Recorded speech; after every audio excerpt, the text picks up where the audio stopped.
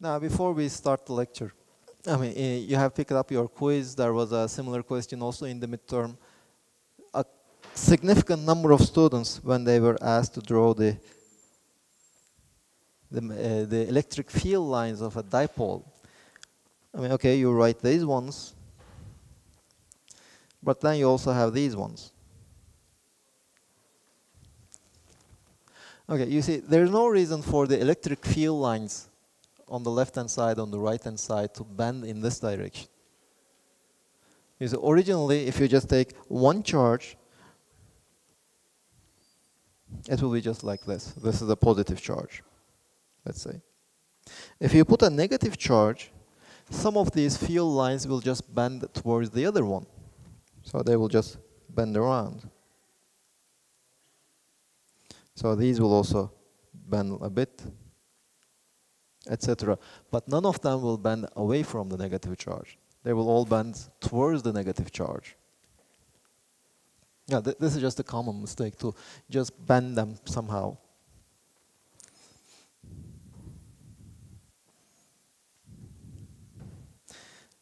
Okay, any questions about this derivation, how to calculate the force acting on a wire?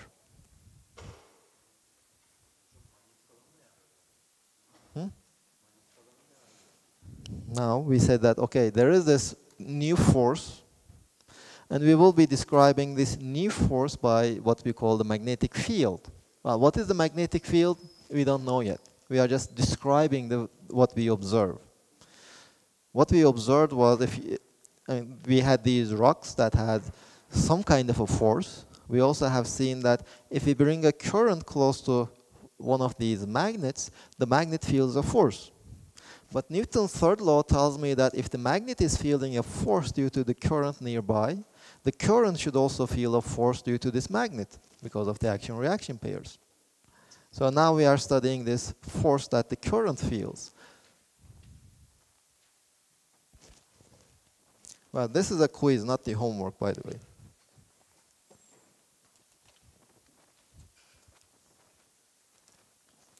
Now we are just studying that force. Now, next week, what we will be asking is, what creates this magnetic field? But this week, we are just describing the magnetic field and the force due to this magnetic field. Next week, we will study a bit why certain materials are magnetic, like these magnets, why they are attracted by magnets, and why certain materials are just don't feel at all this magnetic force.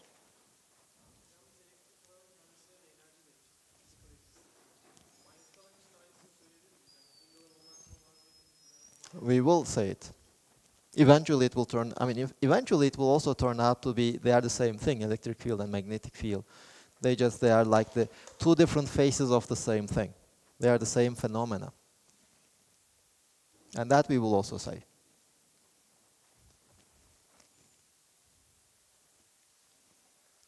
Now let's look at this force expression a bit in more detail.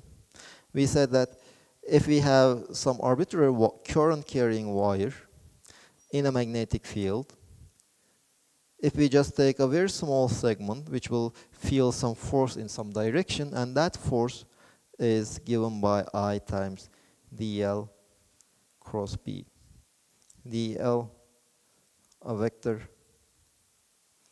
in the direction of I. This is what we know.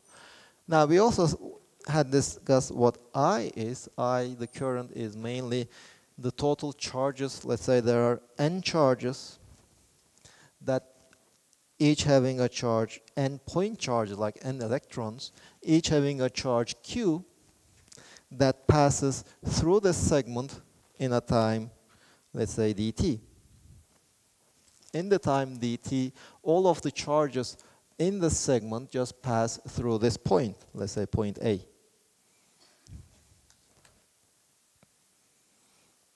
And Q charges pass point A in a time dt. So this is how we define the current. It is the charge passing through a point per unit time. Now if we put it over here, df is equal to I, which is this expression, and q dl by dt cross b. Now let's just imagine we have all these charges. It will be simplifying greatly. We have these charges along this very small segment. They are all moving with the same velocity. Now all of these charges pass through this point in a time dt. So let's just take this one. This one will be the last one that passes through this point. This one will pass through this point, that it will travel this distance dl in a time dt. So dl over dt is nothing but the velocity of these charges. This is equal to the number of charges times q v cross b.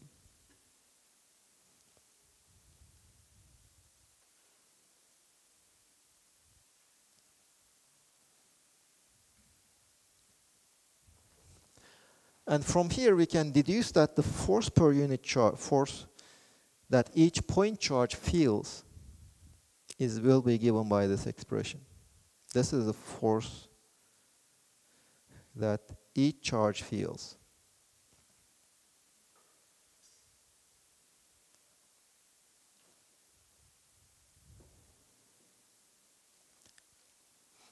Due to the magnetic field.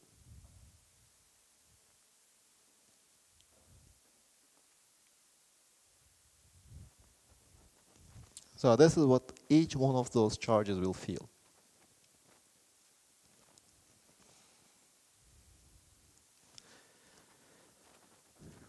Do you see any problem in this expression?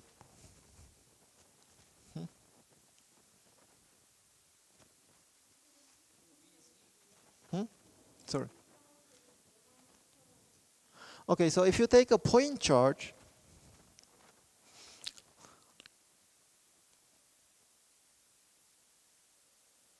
it's in a region where there is an electric field and a magnetic field, of course it will feel a force due to the electric field. Now we also see that it will feel a force due to the magnetic field. So this will be the total force, total electromagnetic force that the point charge will feel.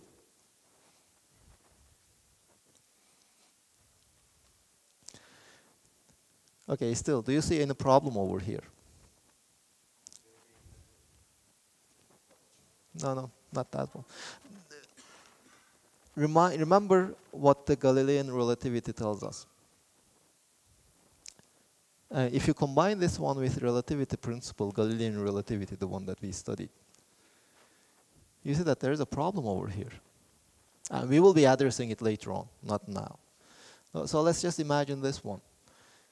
We are in a region of space where there is only a magnetic field. There is no electric field, so this is the only force that it feels. It will be accelerating, right? So because it's feeling a force.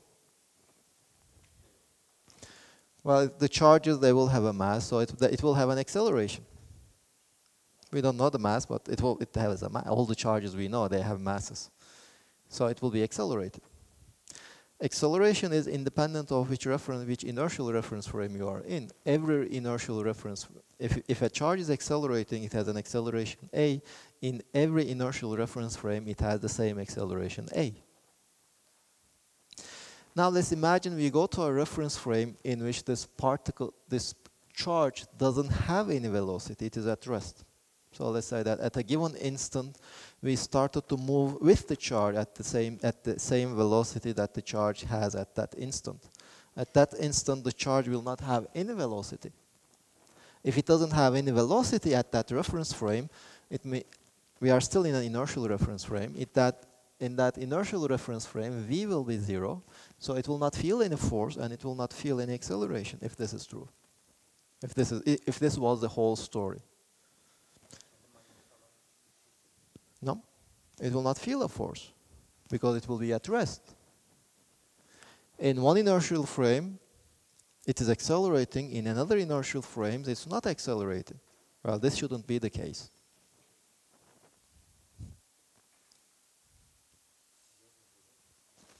Well, this is a question that you should keep in mind. What happens with Galilean relativity? Because, I mean, all the physics that we are developing, they are just going based on what we previously know. So we already know Newton's mechanics is after Newton's mechanics, we know Galilean relativity, we know all these inertial reference frames, all the concepts that we are using or defining are based on the same basic principles. They are the basis of our definitions. And now we come to a conclusion in which the Galilean relativity at least doesn't seem to be satisfied. What we will be observing will depend on which reference frame we choose. So that shouldn't be. I mean, we should somehow resolve it eventually.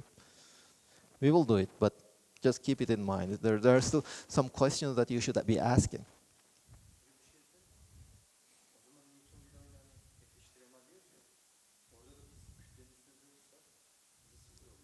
Okay. You see, is it an inertial reference frame? That's the question. If you just move with a mass, of course, its acceleration will be always zero. Even if it feels a force, it will be zero. But is it an inertial reference frame? If it's not an inertial reference frame, F is equal to ma, it doesn't hold anyway. Okay, this is just keep in mind. Now let's calculate the direction of this force. Now let's do a few examples. First, let's go back to our example of a wire in a magnetic field. Now, we had already discussed that if there is a current running through the wire, it will feel a force. So we might make use of that force. If we want to make some device like a motor, we can make use of that force. Let's just imagine that we have a region of space where there is a uniform magnetic field.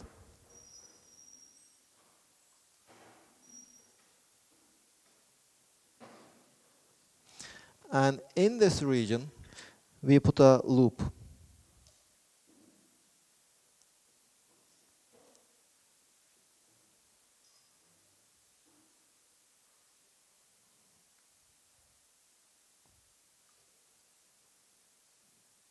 And this is connected to a wire, to a battery. Okay, let's just imagine it like this. I have this magnetic field vertically up, a uniform magnetic field. The circumference of this keyboard is our wire, so it is placed like this, at an angle. That figure is supposed to be that one. So there is a current running in this direction. Or if you just look at it from, okay, so this, if you look at it from, let's say this is my wire. The current is going in from the top, going out from the bottom.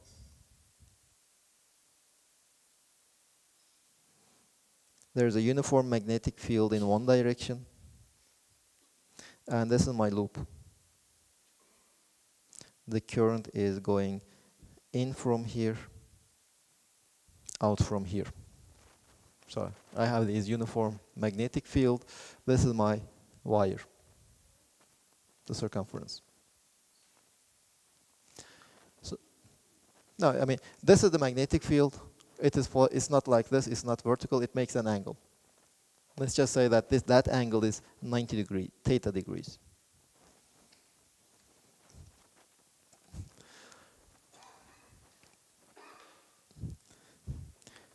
From one side it will look like this, from the other side it will look like this.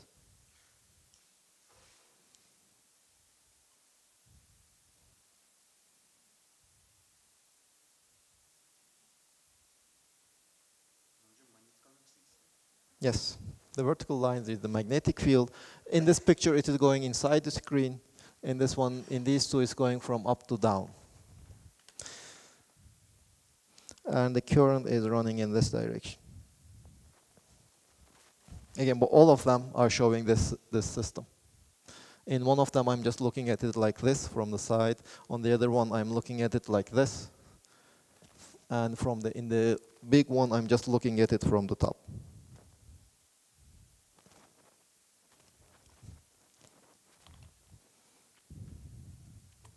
Maybe I should better erase this one. Okay. These two seems to be clear. So what is the force acting on this one? Let's look at this picture. Let's take this picture. This is the B. I have 4 straight segments, each one carrying a current I. What will be the force? Let's say the segment 1, segment 2, 3, and 4. Okay, what is the force that segment 1 feels? What is its direction?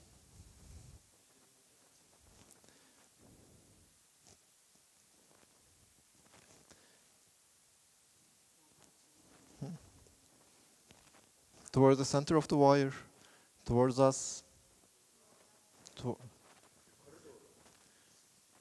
going up, towards us, towards us, towards us.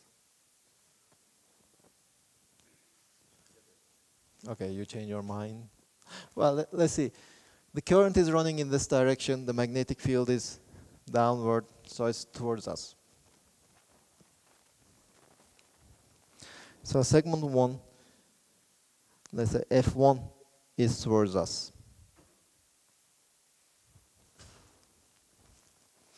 Okay, what's the direction of the force that segment 2 feels?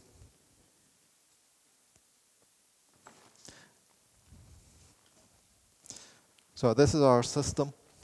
This is 1, this is 2. So there is a current running in that direction. The magnetic field is vertically downward. So the force that segment 2 feels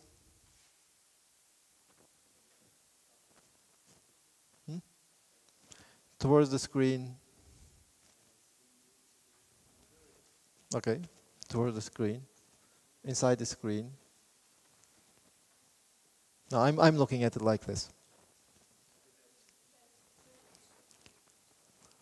The current is running like this. The magnetic field is downward. Left, right, inside the screen, out of the screen, towards us, away from us. So let's see, if you look at it like this, the current is running upward like this. So this is I, B is downward, so our palm should be pointing towards the B, and the thumb, so it is towards the left.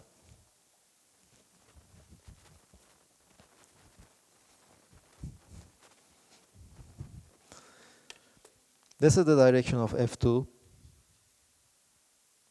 What about the force acting on 3? 3 is up, inside the screen, inside the screen, up, left, right, inside the screen. Well, let's say fingers in the direction of the current. What is the direction of the current? Fingers are like this. Magnetic field is downward. So it should be pointing towards the magnetic field inside the screen.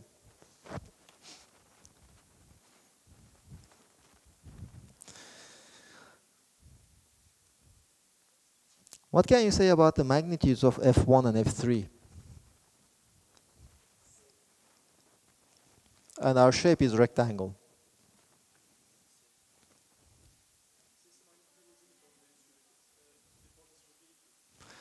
The force depends on 3 things.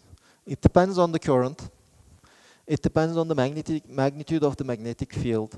It depends on the length of the wire, the total force acting on a wire. And also it depends on the angle between the current and the magnetic field. Let's say F1 and F3, they are subject to the same magnetic field, the segment 1 and segment 3, the same magnetic field. Their lengths are identical. They are the opposite sides of a rectangle. They carry the same current. And The angle they make with the magnetic field is 90 degrees. It's the same. So the magnitude of these two forces is exactly equal. And they're in opposite direction. So it already tells me that F1 plus F3, or F3 is equal to minus F1. So the sum of these two forces is 0. F1 and F3, their sum is 0. Now, F2 is towards the right. Let's look at F4, the force acting on segment 4. Again, this is our loop, the circumference is our loop. Segment 4 is over here. It is carrying a current in this direction. What will be the direction of the force? It will be towards the right. You say this is I, B is downward, so this is the direction of the force. What can you say about the magnitudes of F4 and F2?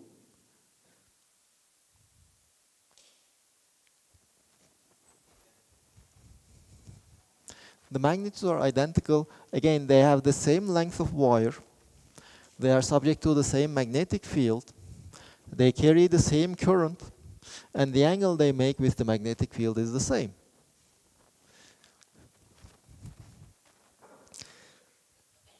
Minus F2. So what can you say about the total force acting on my loop? It is 0.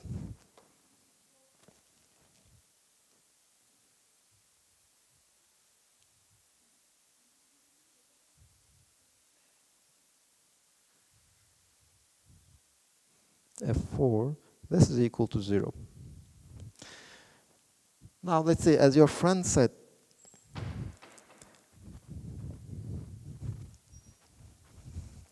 again, this is my loop. So the F1, there is a force in this direction, over here. This is, no, F1 is the bottom side. So there is a force in that direction on the first segment. There is a force in the opposite direction in the upper segment. Well, that will create a torque. If you look at the side 2, there is a force in this direction, and there is a force in the opposite direction. Well, that doesn't create a, if you consider a torque around this line, this F2 and F4, they will not create any torque. But F1 and F4, F1 and F3, it will create a torque. Now, sure. I mean, if you would just make such an angle, there would have been a torque. But for this configuration, the only torque is due to the forces acting on segment 1 and segment 4. Because if you look at this figure over here, what is the force acting on this segment over here? Okay, this I is out of the screen.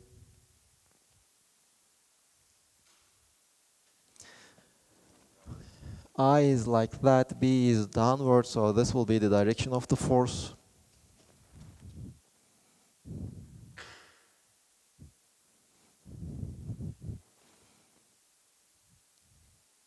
Okay, this is the force. And for the other part, for this part, the direction of the force will be just this one. Minus F. One is F, the other one is minus F.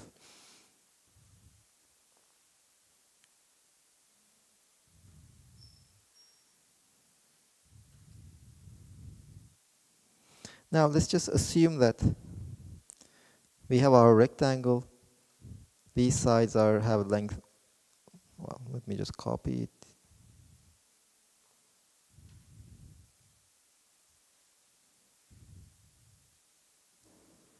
These sides have length A, this side has length B.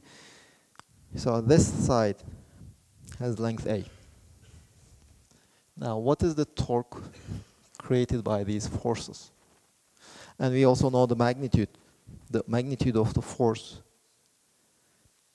is IB times small b. What is the torque relative to this point? Center.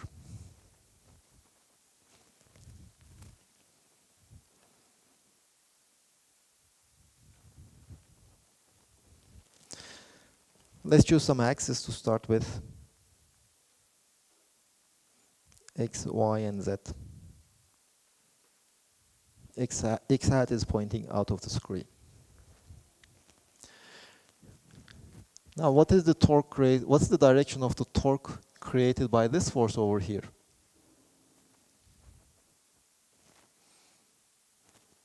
Out of the screen, inside the screen.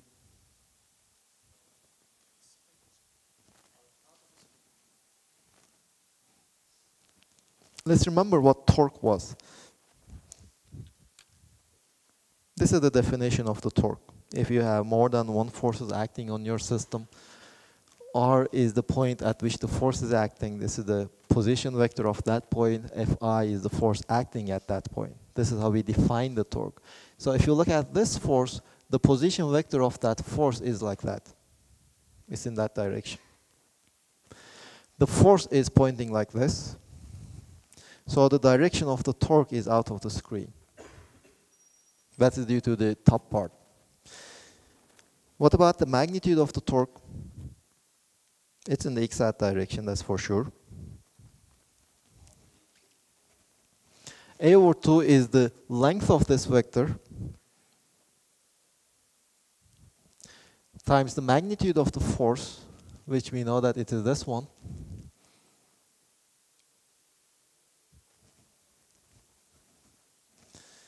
And well, how we define the theta, let's check it. It is, okay, that's over here also. Is it sine theta, sine pi over 2 minus theta, pi minus theta?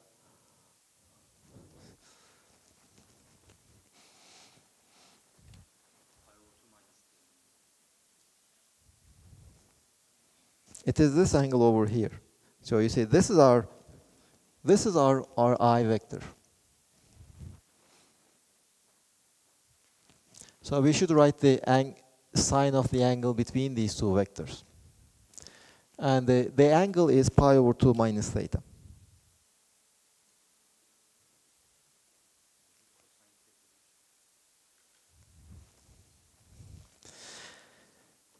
Okay, so this is the torque created by this force. Now what about the other force? So here we have to sum all the torques created by the forces. So there is a torque due to this force. What is its direction? Well, again, the position vector of that force is in that direction. This is the position vector. My palm is in the side where there is the force. So this is the direction of the torque vector. So it's again out of the screen. Plus x hat. What's its magnitude? Well, a over 2 is the distance from the center. IB times B is the magnitude of the force. Sine of the angle between the two. Again, now this time we should take this angle over here, which is pi over 2 minus theta. So basically, both forces create the same torque.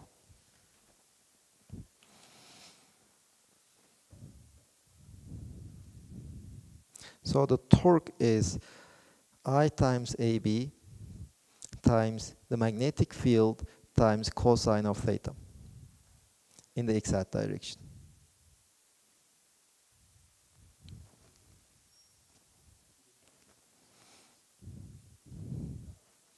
Well, I have A over 2, they both contribute the same, so I just multiply the first one by 2.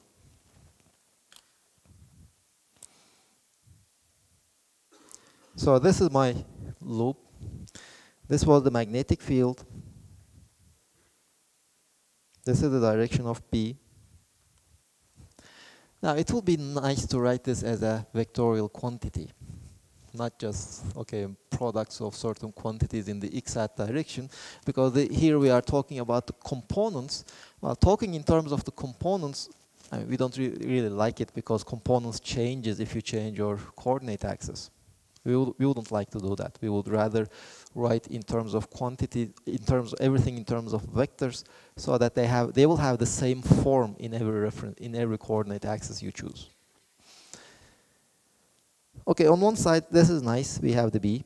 Remember that we have this quantity called the cross product, which gives us a vector. Yes. Well, because I have two terms. Yes, that's the total. So this is B. And I is going in over here, I is coming out from here. So my current is kind of running like this. And this is what we call the theta. Cosine, let me write over here some angle phi. Well, phi is nothing but pi over 2 minus theta. So this torque is nothing but IAB times B times sine of phi in the exact direction. Now, why I define this phi? If you look at this expression, its magnitude. Well, this is the magnitude of a vector that we already know. We defined it as the magnetic field. Then we have the sine of an angle. It just looks like the cross product. The only thing we have to define to identify this exactly with the cross product is to define a vector. Let's call it mu in this direction. And I will define mu. Also remember, this is the direction of x hat. This is IAB in the x hat direction. Now, if I make this definition, then the torque is nothing but mu cross B.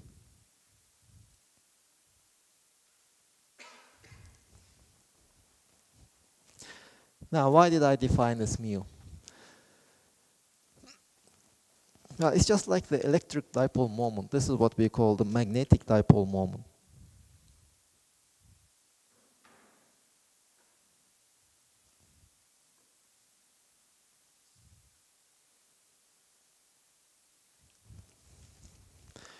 Now, if you compare with it with the expression for the electric dipole moment, this is the magnetic, this is the electric. Okay, this is our mu, this is our, let's say, P. Now, P was, the magnitude was Q times D. We had these charges separated by a distance D. Now, in the magnetic moment case, the magnitude is I times AB, but AB is nothing but the area. So we have this current running around an area. So that's how we define the magnitudes. Now, if you remember the definition of the torque, how much torque acts on an electric dipole in an electric field, it was nothing but P cross E. Now here the torque is nothing but mu cross B. We could store energy, the potential energy of the dipole was nothing but minus P dot E. And the potential energy stored in the magnetic dipole is nothing but mu dot B. So once you calculate this one, you can immediately say that what's the minimum value of this potential? I mean, how should the magnetic field and the B should be oriented to have a minimum value over here? It should be in the same direction. Scalar product has its maximum value when the two vectors are in the same direction. So for U to be minimum, mu dot B should be a maximum. Mu dot B is a maximum when magnetic dipole moment is in the same direction as the magnetic field. So this basically tells us that, I mean, we could have also seen it from here.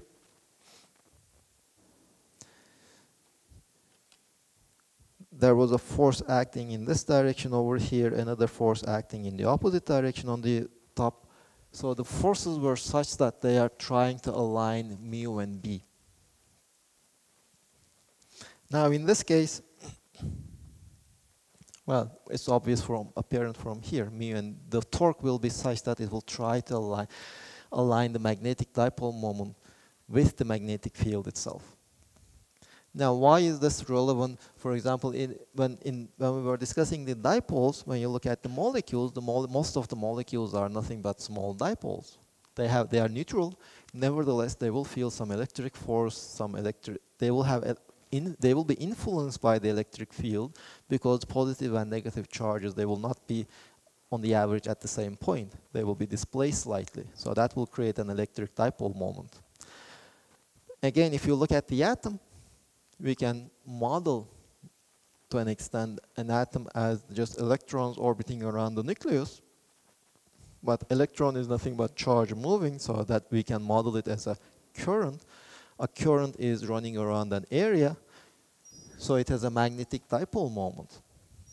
And how a material behaves under an applied magnetic field will depend whether it has some magnetic dipole, a net magnetic dipole moment or not. So we already have seen over here that at least if some material has a magnetic dipole moment, it will feel a torque. And if you put it in a non-uniform magnetic field, it might even feel a force. So when you bring a magnet, what you are actually doing is you are bringing a non-uniform magnetic field. In a non-uniform magnetic field, if you bring a magnetic dipole, it will feel a net force, because you see the force, if you remember how we relate the force to the potential energy, the force is nothing but the derivatives of the potential energy. If B is non-uniform, there will be a force due to this magnetic dipole moment. So if you have a material made up of atoms which have a definite magnetic dipole moment, they will feel a force if you bring a magnet nearby.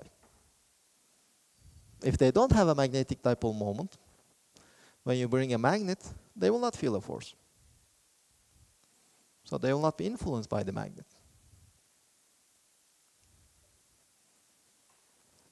Iron, for example, has a magnetic moment. So that's why an iron is attracted to a magnet.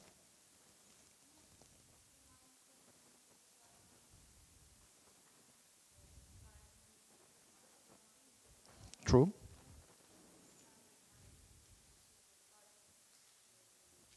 Well, you see, the atom, electron is orbiting around it. It has a magnetic dipole moment. Well, of course, atoms do not have one electron. They have many electrons. And in most atoms, the electrons are moving in such a way that the net magnetic moment is zero. They just cancel.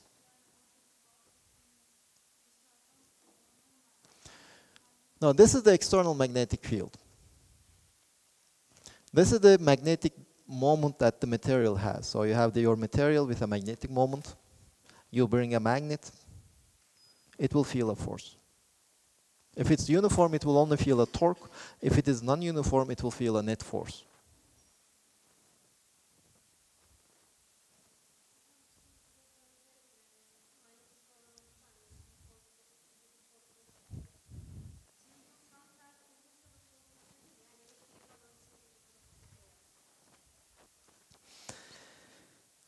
Which doesn't have a dipole moment, you mean?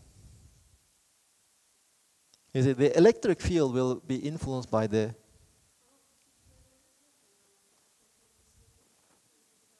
Sure, but it's a magnetic dipole. An electric dipole and the magnetic dipole are completely different things. Not yet, we will.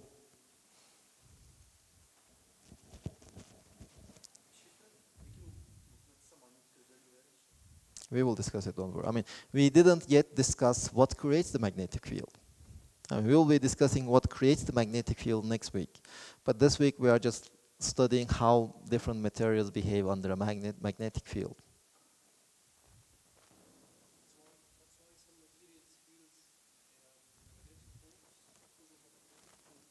Yes, because of the magnetic dipole they have or they don't have.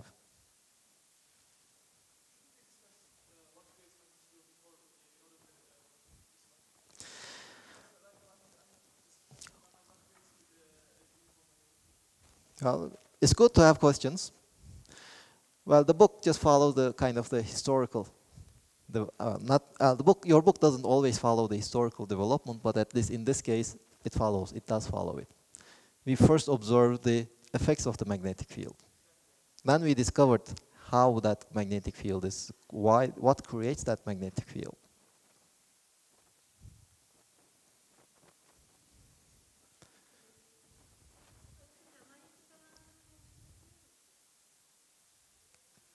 Let's discuss that in more detail. And we didn't yet discuss how we create the current through a magnetic field. But let's just give a brief introduction.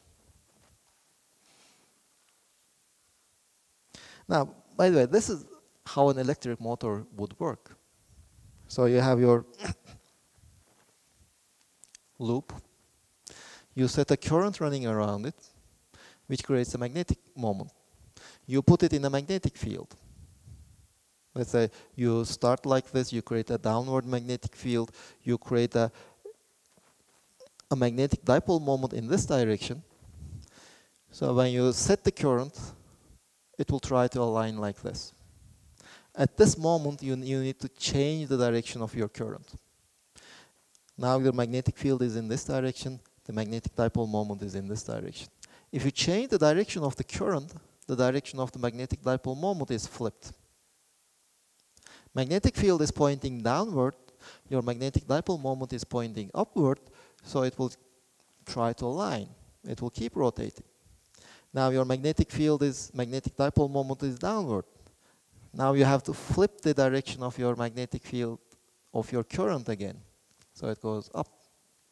Well, if you have an alternating current and you somehow synchronize this rotation velocity and with the oscillation frequency of your current, then you don't have to do anything. You just set it in motion and it will keep rotating because the current will keep changing its direction. So it will just be enough. Well, in these battery-powered motors, what you have to do is you have to make sure that when this rotates like this, when what is inside the motor, the coil, when it rotates by, let's say, 180 degrees, the polarity should flip. You have to make sure that it happens.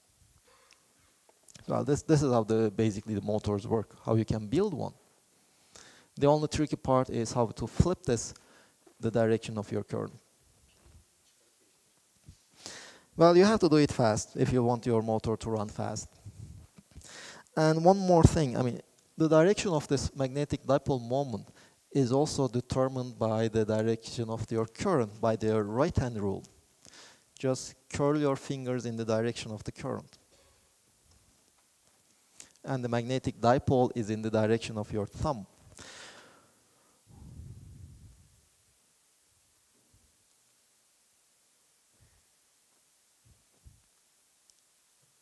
Or you can also write it like this. It is I, the current, times the area vector. Remember we had discussed the area vector when we were discussing the flux. So it's the same area vector over here. This is the magnetic dipole moment of our system.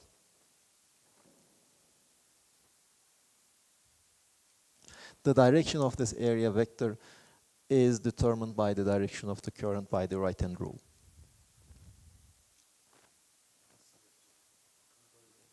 Well, you see, in this one, the loop is running like this. This is the direction of the current, let's say. Take your fingers in the direction of the current. Your thumb is your magnetic dipole moment, your thumb.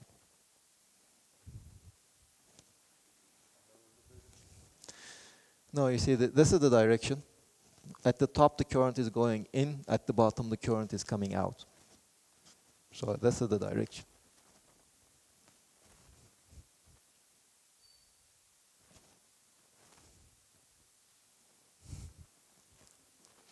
I mean, here, this is how it rotates. So this is our loop. So this is the direction of the current. This is the figure on the screen. Just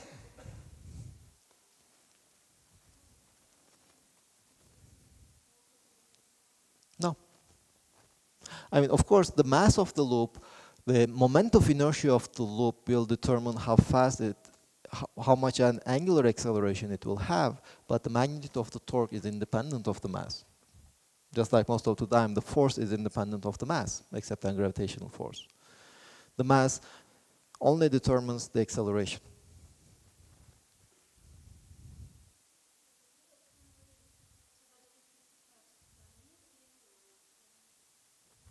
Nice question. We don't know. Why is there a magnetic force in nature? Why is there an electromagnetic force in nature? Let's just generalize it a bit more. We have no answer for that. We only know that there is an electromagnetic force in nature. In fact, until towards the end of the 1800s or 1900s, we thought that there were two different forces, two completely separate forces, the electric force and the magnetic force. Now at least we know that they are basically the same thing. There is this electromagnetic force acting on charged objects, and one part of this force is independent of the velocity. That part is what we call the electric force. And there is another part which depends on the velocity of the object, and that part is what we call the magnetic force. But why does it exist to start with? We don't know. We don't have an answer yet.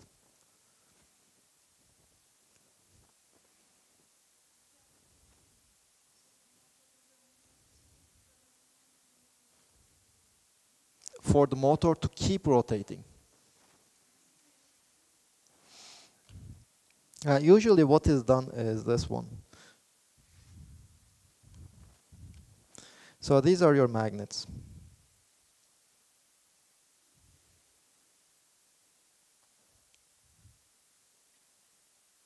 So these are your magnets, okay? And inside you have your loops.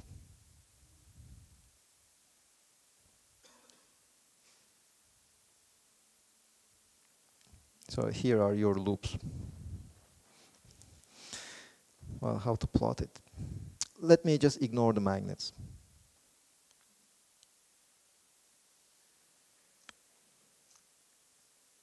You have some magnets which create a magnetic field. This is your loop.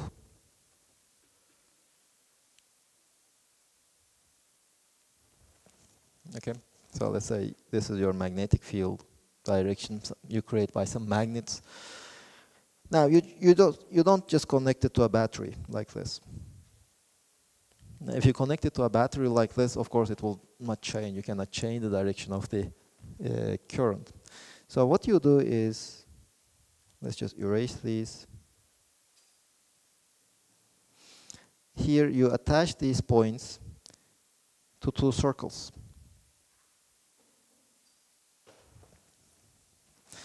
And here,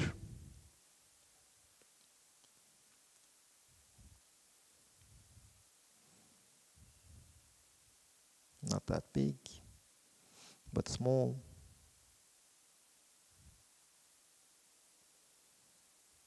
These are your terminals. They're in contact with these parts. So as your motor is rotating, at one point this part will be in touch. Let me draw with them also here. These are your segments. As these semicircles is rotating, at one point this semicircle is in touch with the negative terminal, this semicircle is in touch with the positive terminal. At the next instant, if it rotates by, let's say in this case, 90 degrees, they will just change their polarity. So this semicircle will be in touch with the negative terminal, and this one will be in touch with the positive terminal. So you automatically flip the direction of the current.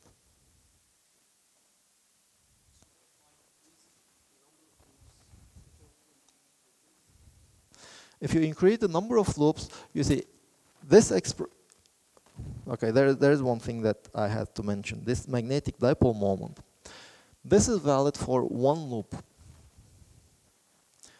If you have n loops, each loop will have this magnetic field, magnetic dipole moment. So the combined system will be this magnetic dipole moment multiplied by the number of loops. So if you have many loops, your magnetic dipole moment is proportional to the number of loops. And hence your torque is proportional to the number of loops. So if you want to build a strong magnet, strong motor which can lift, let's say, very heavy weights, there are a few things you have to do. You have to take you have to create a large magnetic field as large as you can, and you have to create as much loops as you can, so that this mu will increase. So it's in such a way that you can create a huge torque which you can use to lift up heavy objects. Like, for example, the one in the elevator.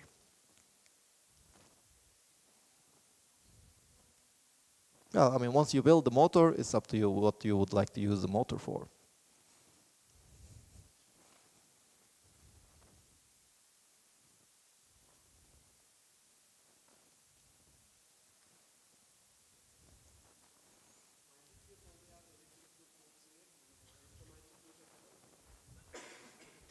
Well, that will be the answer to my previous question.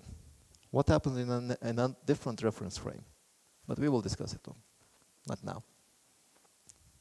Okay, let's give a 10-minute break, and after that we will continue.